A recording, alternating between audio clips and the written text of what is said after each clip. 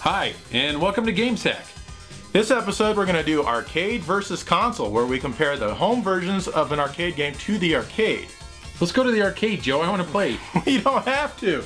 We have the arcade games here in our house. That's not an arcade game. Yes, it is. Where the hell's the cabinet and the monitor and the ashtray? Oh, it's invisible, silly. The way this works is you have yourself a super gun, which you either have to build yourself or have someone else build for you. It doesn't have to look like this. And what this does is it provides the power, the coin slots, and AV connections, and also your joystick connections. And you just plug it in there and then hook it up to your TV. Turn it on, you're ready to go. You're playing an arcade. Well, isn't there a quarter slot or something? Yeah, that's what these buttons are for, fool. Wow. And in this episode, we're going to be doing Earth Defense Force and comparing it to Super Earth Defense Force for the Super Nintendo and Fantasy Zone, and comparing that to the various home console versions that exist for it. And in order to be fair, these little random little notes here will decide who gets to cover which game. So you get to cover this game. Fantasy Zone? I don't think so. Let's see which one I get to cover. Earth Defense Force.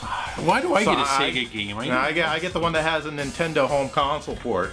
So anyway, I guess I'll cover Earth Defense Force first, and then Dave will come back and cover Fantasy Zone. So here's Earth Defense Force. Stay glued.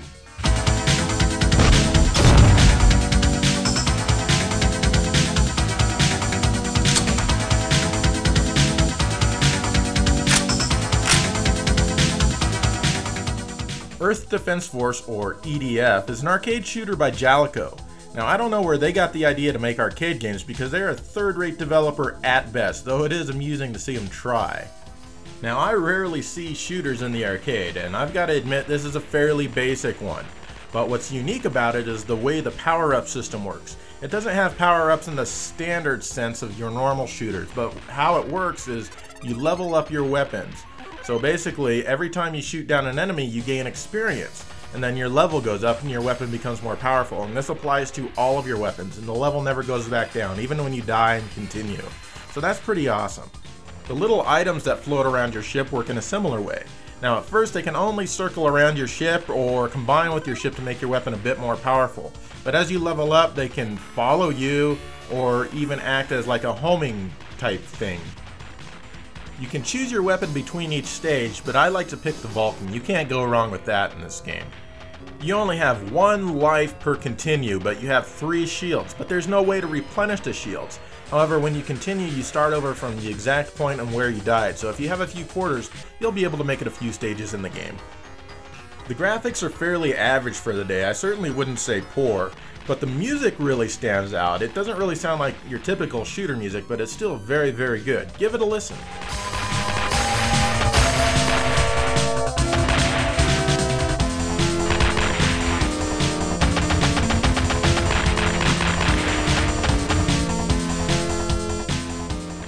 Alright, let's see how the Super Nintendo version shapes up. Oh, this is a new intro. Is this it? Oh, this is kind of boring. I'm gonna skip this. Alright. Alright, whoa, look, lots of new weapons over there on the right that weren't in the arcade game. This really is a super version. But I've got to stick with the Vulcan. You can't go wrong with that. At least I couldn't in the arcade. Let's go. The graphics look pretty good. The background seems slightly improved with transparent clouds and whatnot. But the enemies seem a lot smaller than they do in the arcade. And some of them seem different. Like not even the same enemy at all. Thankfully, the music still sounds really good. You gotta admit that. Maybe not quite as good as the arcade, but it's still definitely worth a listen. Damn, this game is hard. It's a lot harder than the arcade because when you continue, you start over from the very beginning of the stage, and you only have 1 life and no way to replenish your shields. The only way you can get anywhere in this game is by choosing the S-laser weapon. This background from the arcade right here, right before this boss, is missing in the Super Nintendo version. Look, the boss just kind of appears out of nowhere. I guess the Super Nintendo was not powerful enough to have that ship fly by. Alright, here's stage 3. Wow, this looks totally different. In fact, it doesn't look even similar. I think I like this better than the arcade. Overall, Super EDF is a pretty decent shooter. It's not the best, but it's not bad. And it does really earn the name Super on its title because there's so much different from the arcade, but it's very similar at the same time. Lots of the bosses are the same and what have you. But overall, I think I'd rather play the arcade because I don't have to start over from the beginning of the stage when I die. Now let's do a quick direct comparison just for fun.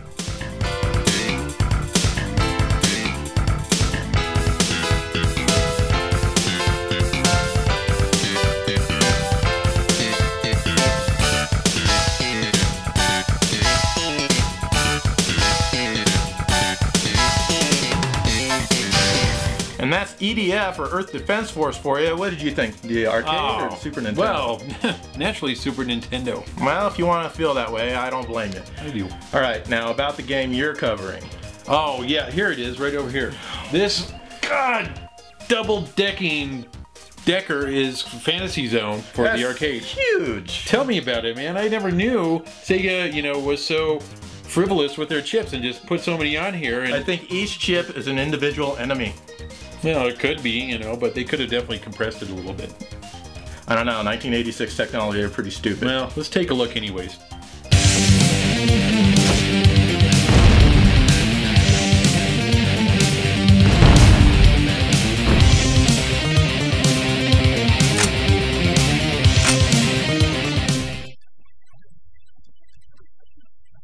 And here we have Fantasy Zone, released in 1986 for the arcades. This is a side-scrolling shooter starring Opa Opa. I would even go as far as to call this a shoot-'em-up, because the term fits. The gameplay is similar to the old arcade game Defender, where you can scroll the screen left and right at your whim on a level that loops. The object of the game is to destroy a fixed number of enemy bases per level. Once this is complete, you will fight an end boss. After defeating it, you will be moved on to the next world. Collecting coins from fallen enemies is key. You use these coins to buy ship power-ups from the shop that shows up twice each level. You can buy speed power-ups, bombs, extra lives, and weapon power-ups. Every time you buy an item, it will get more expensive the next time you visit the shop. These items are all super useful and necessary to ensure victory. The only downside is that your weapon power-ups are timed, and once the timer runs out, you are back to your basic weapon.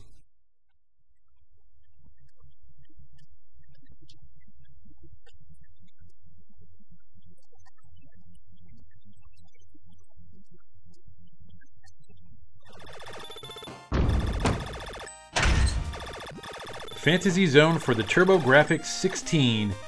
This is pretty much just like the arcade, as the top of a third of the screen is taken up with player stats. The music cuts out now and again for sound effects. I guess there's some audio clipping going on there. The turbo buttons on the power pad are very, very nice and very useful and very necessary. There's also a handy map at the bottom of the screen to help you with enemy base location. The graphics have nice details, such as a hit detector on enemy bases that change color the more it takes damage. And even while fighting a boss, the background stays intact, it doesn't go away.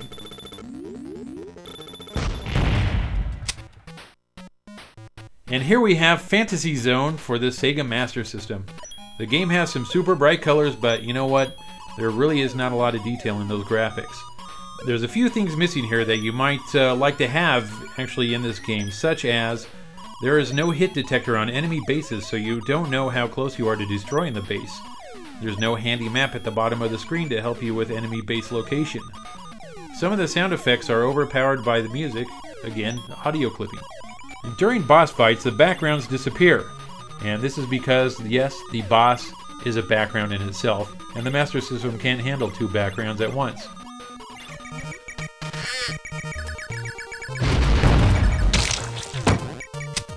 And here is Fantasy Zone on the NES, brought to you by Tengen.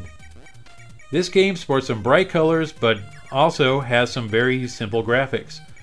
It also has some very fidgety scrolling that's going to mess with your eyes after you watch it for a while.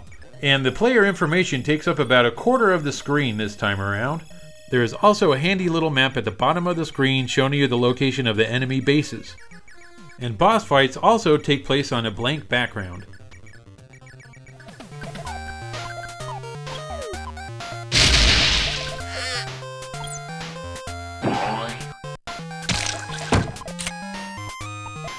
And here we have Fantasy Zone for the Famicom, brought to you by Sunsoft. This is definitely the version that should have been brought over to the United States instead of the one Tengen pooped out of their butt. I'm very impressed with this version on the Famicom. The backgrounds are highly detailed, the screen scrolls very smoothly, there's no audio clipping, and boss fights, just like the other versions, are fought on a blank background. Again, there is absolutely no turbo shot on the NES, so a NES Advantage is highly suggested if you don't want to have a tired hand for wanking your monkey later.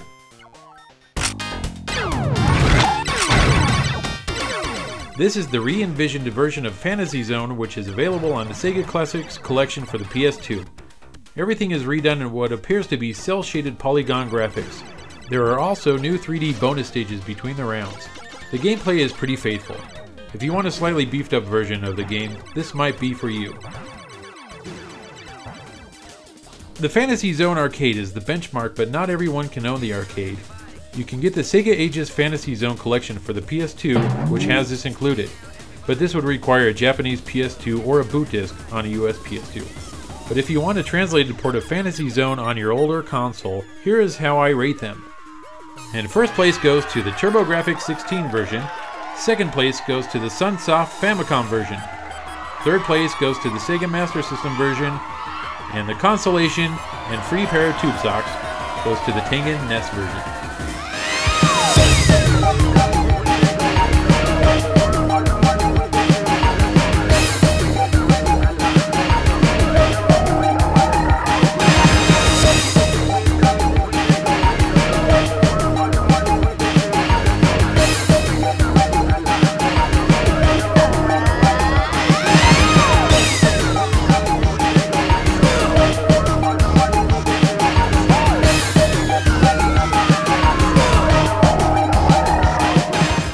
There is all the Fantasy Zone you can handle in a nutshell.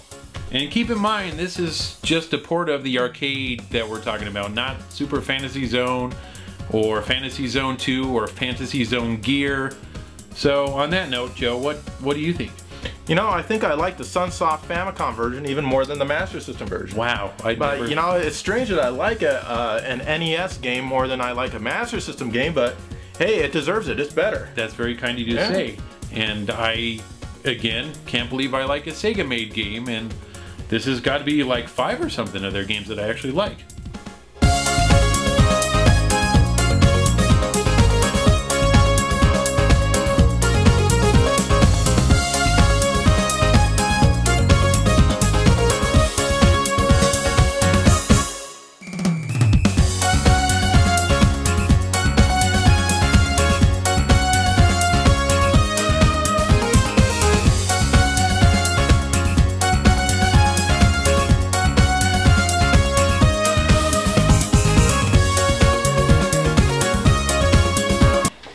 Hey Joe, have you thought of anything funny to do after the credits for this episode?